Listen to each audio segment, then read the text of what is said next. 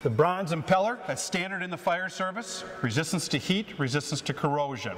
Around the bore is the eye. This is where the water comes to from the outside source. Comes in the intake side of the pump into the eye of the impeller.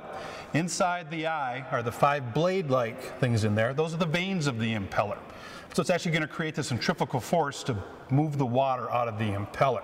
Around the hub of the impeller is the front shroud. Okay. On the back of the impeller is the back shroud.